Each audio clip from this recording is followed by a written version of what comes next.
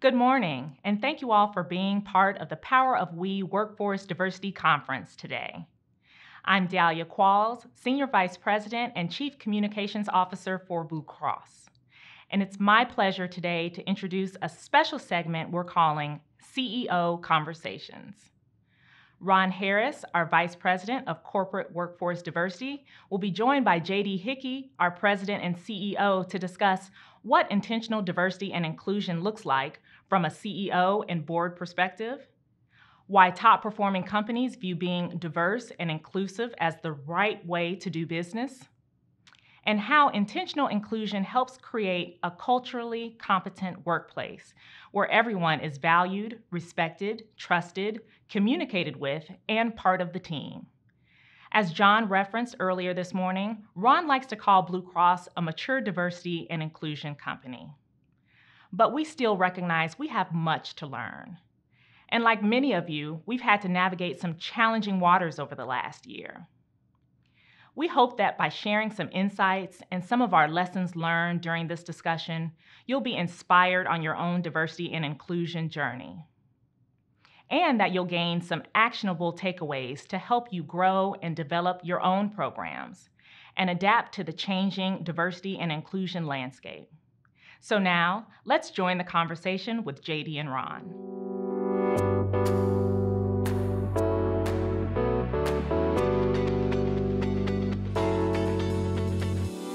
Thank you, JD, for being here with us. Glad to be have here. you. Thank Look you. forward to chatting with you today.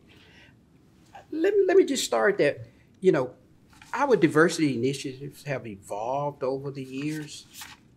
And I'm really excited and looking forward to hearing your ideas about what you attribute that to.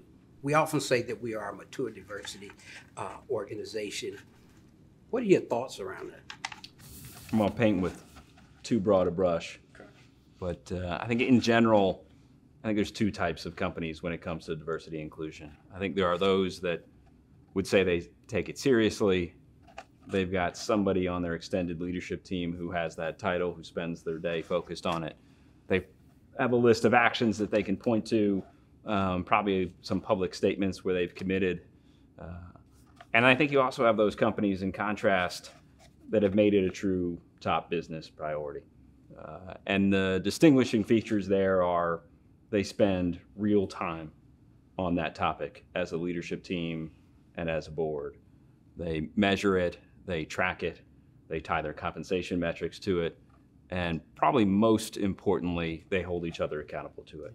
And I think that's the difference in those two types of companies and those who have a mature program or not. Yeah. Okay, you've been the CEO since 2015.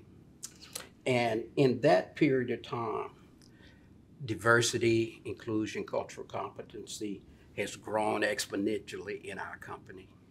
What do you attribute that to? What are some of your thoughts around how we've been able to move?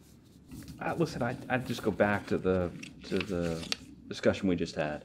I think what you saw was, if you go back before 2015, BlueCross has been blessed to have an open and positive culture for a long time, long before me and probably even before you.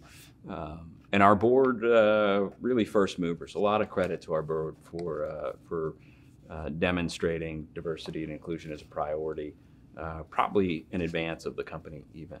But I think what you've seen since then is us becoming intentional about it. And that really comes about from spending real time on the topic,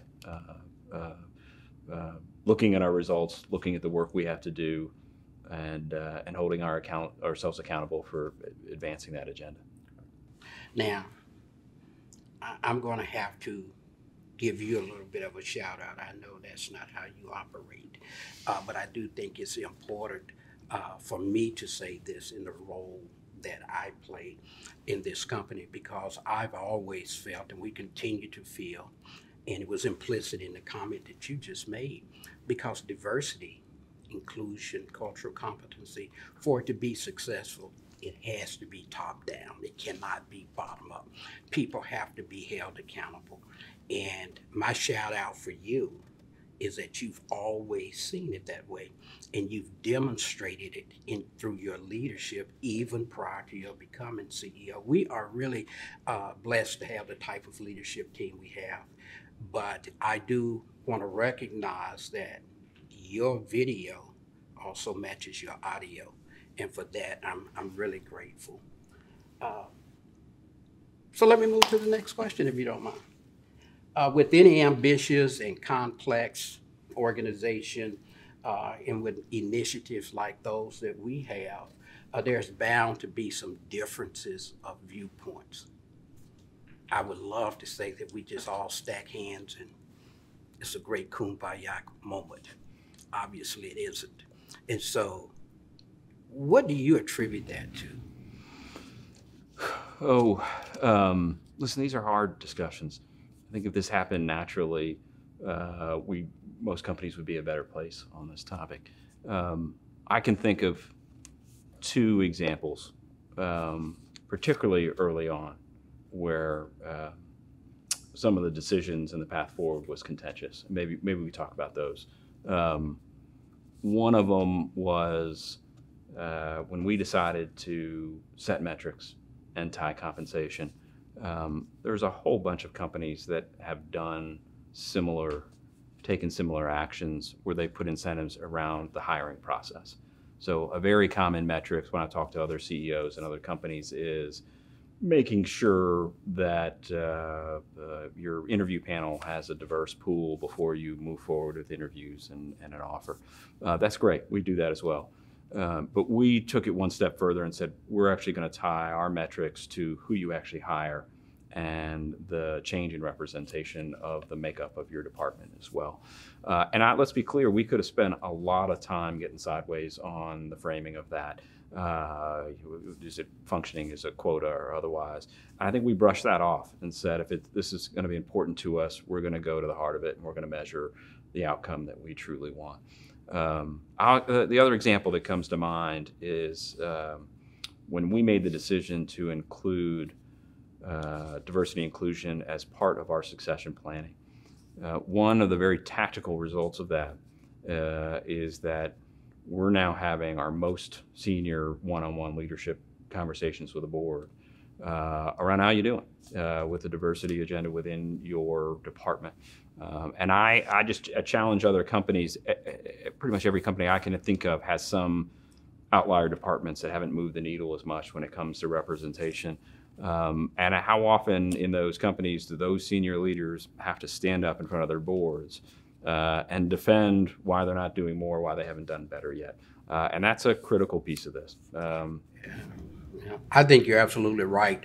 And part of it too is we hold people accountable. You said that, but I don't think that can be said enough. And I think that's important to demonstrate that type of leadership and get the commitment across the board from our leaders in the company, because that's how we've been successful. It's not a one-man job. And so it's important that other companies and that we continue our focus there. You talked a little bit about the diversity panels. We look at our applicant pool, but more importantly, we look at our candidate pool and look at who's being trained and making sure that everyone has access to success. And I think that's an incredible part of the work that we continue to do here going forward. So most companies talk about their engagement, and we all talk about the importance of communication.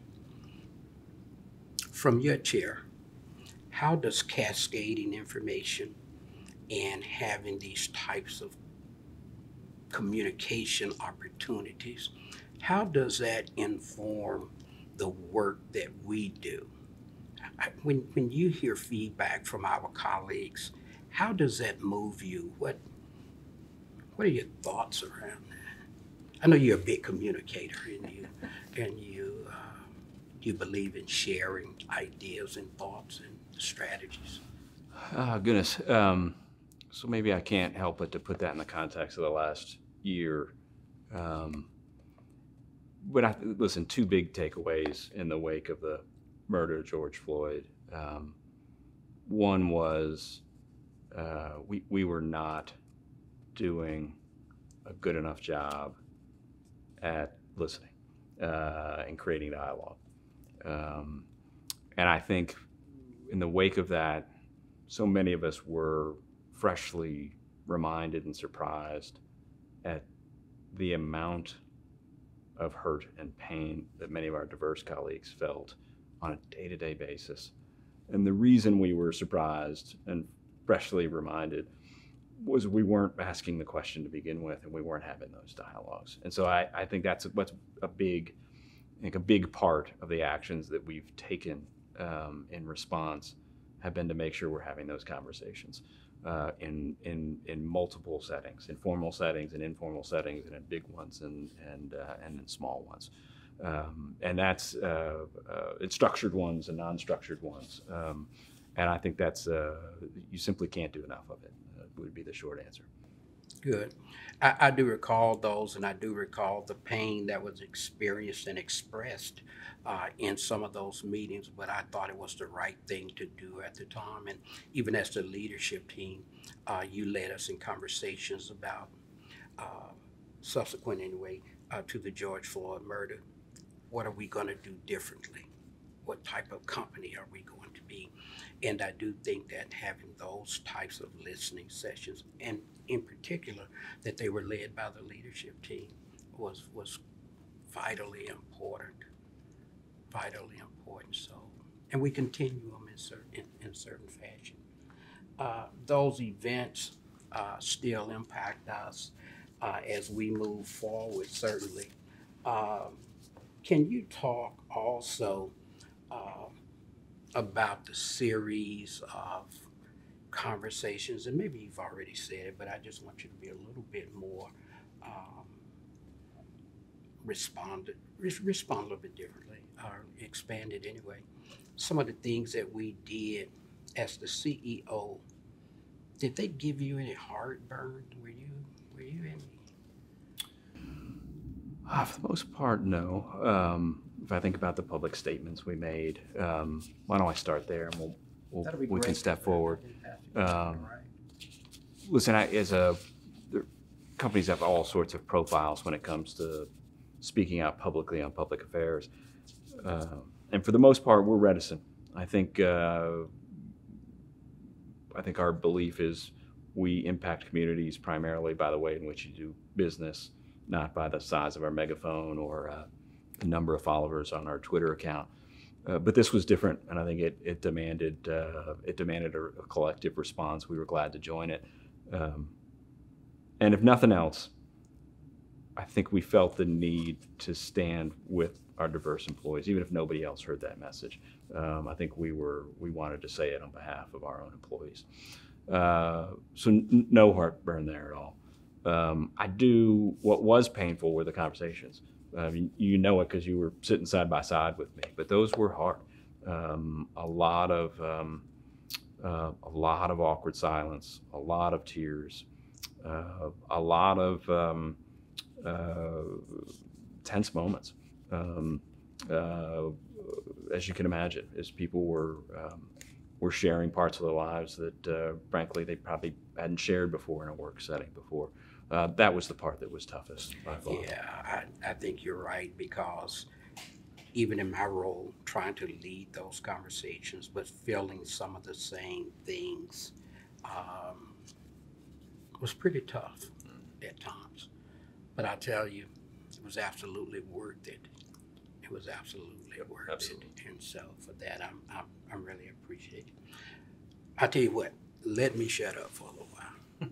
And if you have some questions and comments that you... Goodness. I'm thinking of other actions from the last year. You can remind me of the list too, but Juneteenth was another one, making that an official paid holiday. And I think that came from, I can think of three reasons why, in retrospect, we made that. One was, I mentioned earlier, we weren't listening enough. When we went out and polled our employees and our diverse employees, what should we be doing? What are the right set of actions in response to this moment?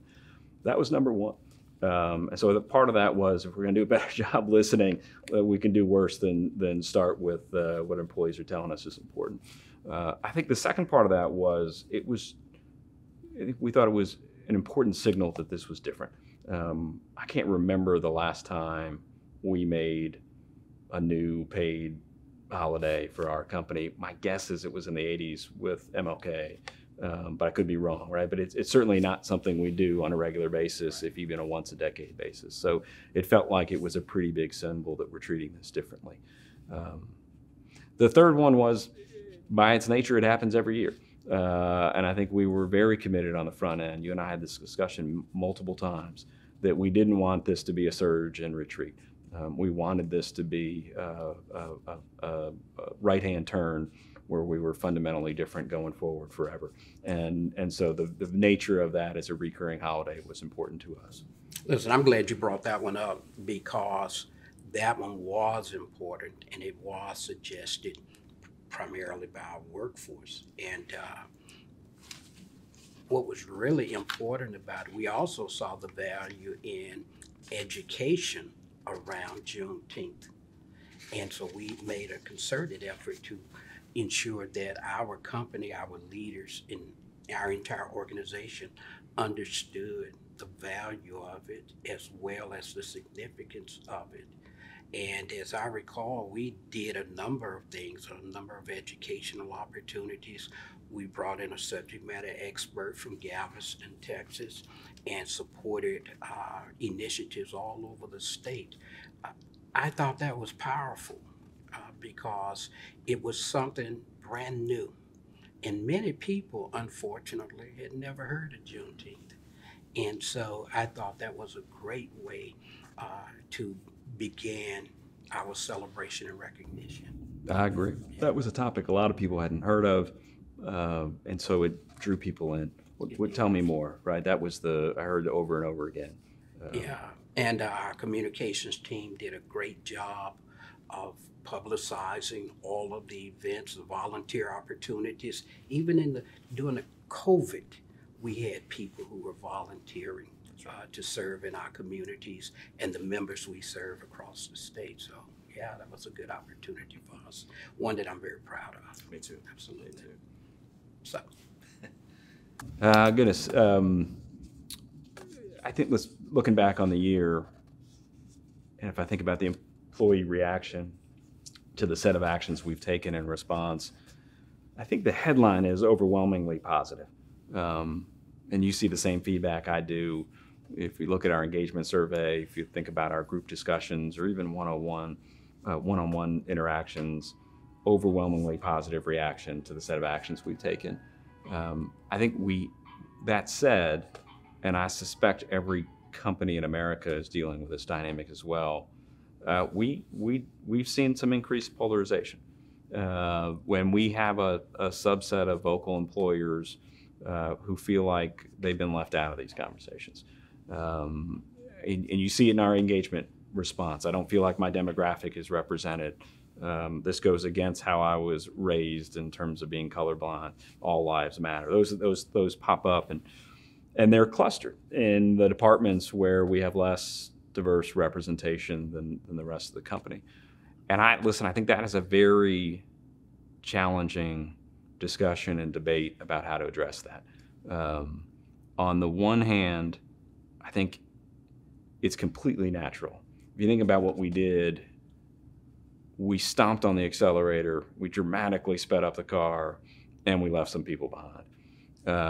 And how do we figure out how to retrieve those people and bring them back, and make sure we're not leaving them alienated back behind us as we go forward?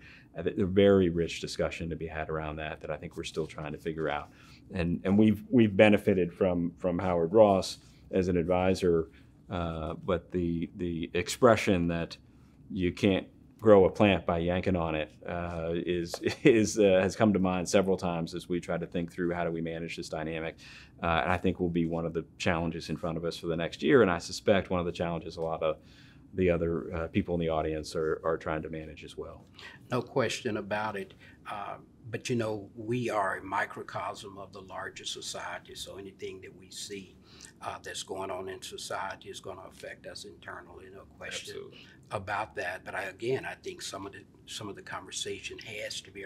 Two things can be true at the same time, and so even when we've used our voices and our efforts to at least minimize the polarization. But at the same time, we want to hear those even dissenting voices because they have a place. Absolutely. And we need to hear those as well because we can't afford to shut down any voices.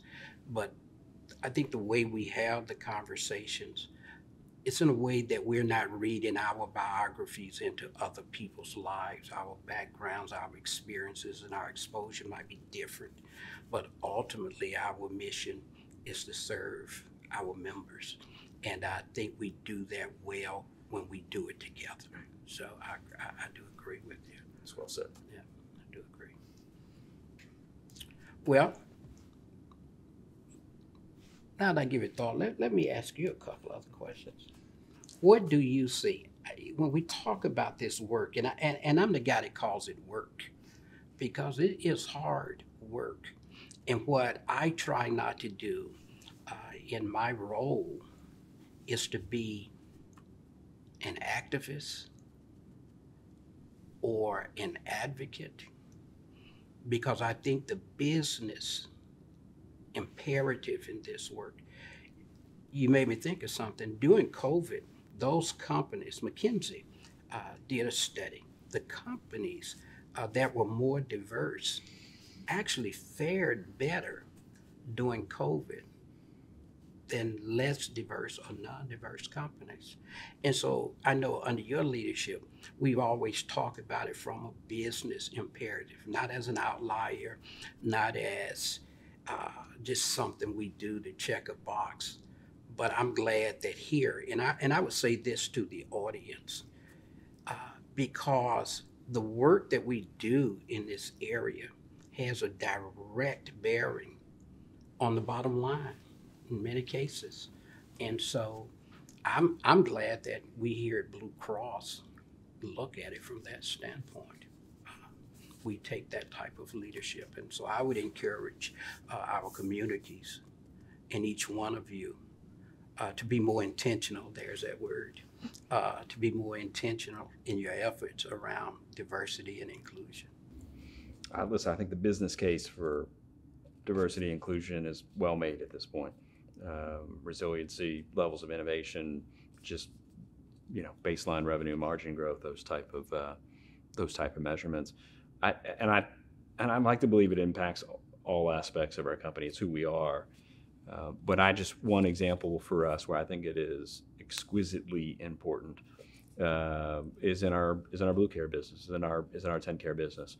We serve the state Medicaid program. I think we are privileged to be able to serve some of the state's most vulnerable members.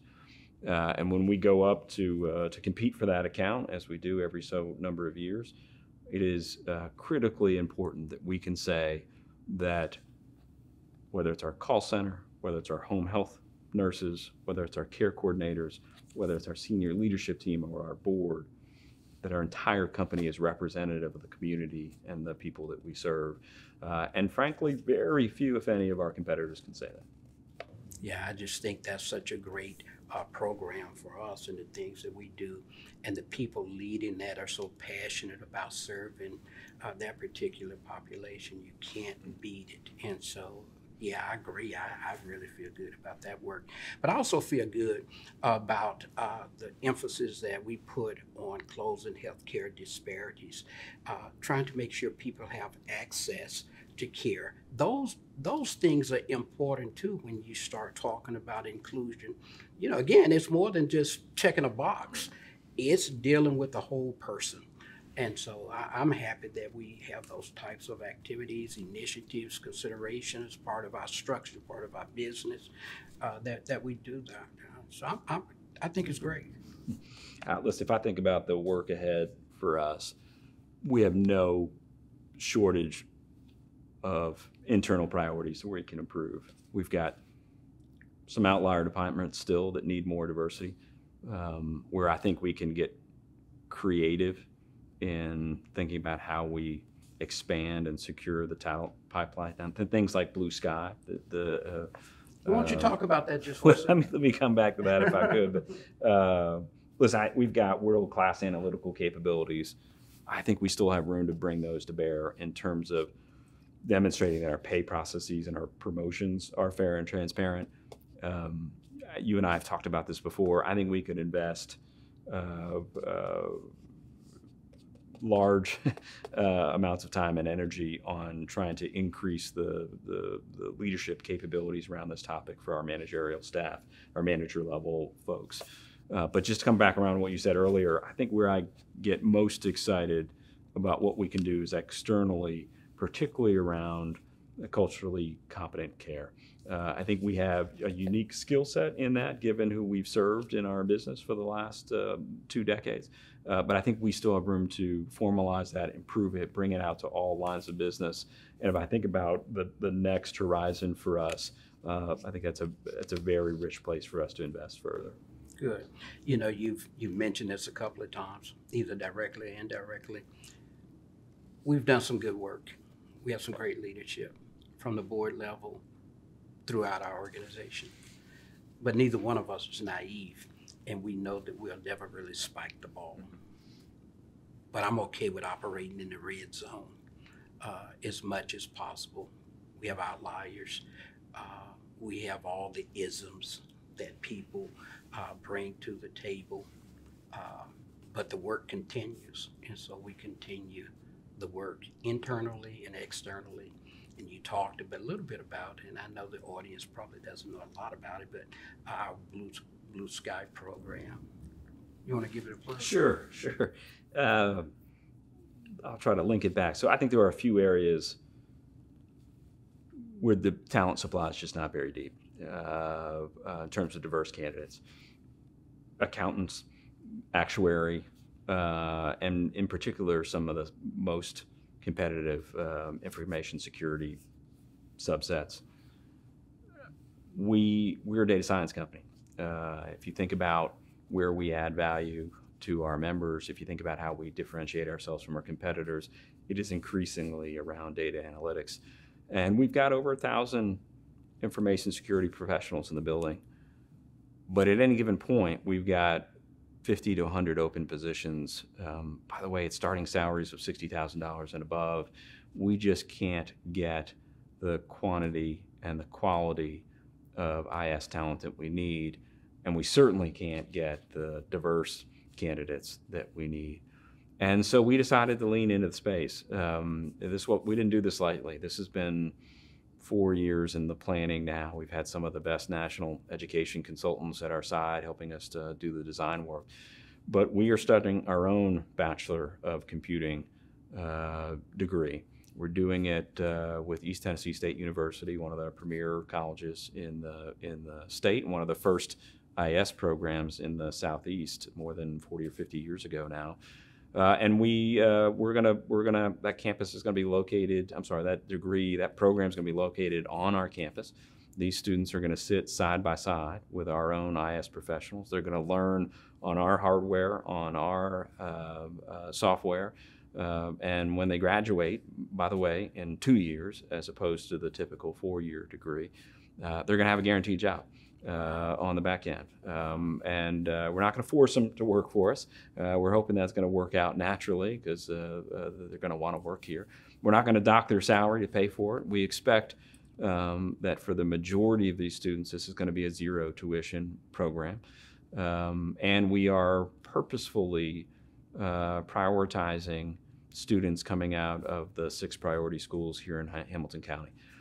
And we are hoping that over time, with our Future Ready Institute investments, that we can create a real career sector pipeline that starts in middle school, gives people exposure, allow them both to build skill set, but also potentially test whether they really have a passion here and have it culminate ultimately in a job in our IS department. And this is not about people ask us, why are you doing a bachelor degree? Why isn't this stackable certificates? And the answer is the goal is not to train the next generation of entry-level programming talent. The goal is to train the next level of senior leadership at BlueCross. Again, we're a data science company, and whether it's the next CEO or the one after that, the background is going to be in data science. And so our goal here is to create a talent pipeline for ourselves, where we have unique access to diverse candidates that we wouldn't have otherwise. Again, as a business priority, as much as anything else. I think it's absolutely great. I'm fascinated every time I hear about it. That excites me. The 6 scholarships we give, $10,000 scholarship to young people who are going into any field of medicine, and the emphasis that the organization puts on the educational opportunities for our young people. I think it's just wonderful as we continue to build the pipeline, build that talent pipeline, as well as to ready our organization for the next level of leadership. You have to be ready. And I think we're doing some good work in that area. Still have much to do. But I think it's important that these types of steps be taken. And we want everybody to know we're doing it, not in a bragging kind of way, but the future of work has changed. And so thanks to you and the organization for doing those types of things. Thank you. And I would say we treat Blue Sky as open code, open source. And our expectation is that ETSU or other Tennessee post-secondary institutions can pick this model up. They can take the curriculum with them if they want, and they can replicate it at other companies across Tennessee and elsewhere. We're certainly not unique in not being able to secure the amount of IS talent that we need. Absolutely. And not only are we talking there about minorities, but we're also talking about women. Absolutely. We understand. I was talking with our chief information officer just a couple of weeks ago about the gap that exists for women in leadership roles in the IS industry. And so it's really important that our candidates are going to be very inclusive. Absolutely. And so we're also trying to bridge that gap as well.